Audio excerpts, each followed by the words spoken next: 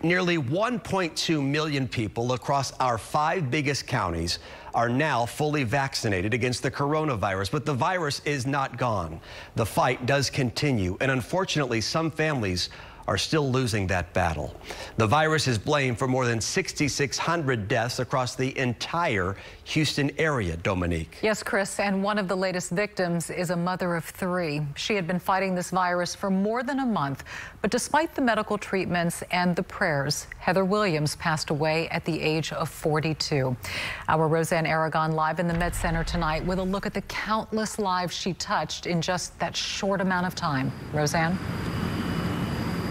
This teacher had such an impact on her students, and of course she loved her own kids very, very much. But tonight we talk with her best friend of 26 years. Happy. She had that smile that just lit up the room, and I will never forget that. 42-year-old Heather Williams was a beloved wife, mother of 3, and also Lori Eads' best friend. They were teachers. Not often do you get to teach across the hall with your best friend. Williams left her mark even as a virtual teacher on just about everybody. She was everything. She was a mom to my kids. She was a mom to all of her students, all of her friends' kids. But in February, it's one of those things that you don't think could ever happen to you.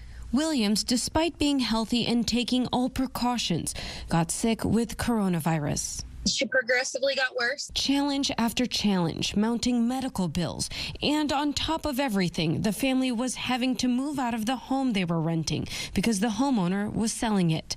Eads set up a GoFundMe page and posted updates. We just want to bless the family as much as we can and take some stress and burden off of them. Williams passed away March 24th. Loved ones were devastated.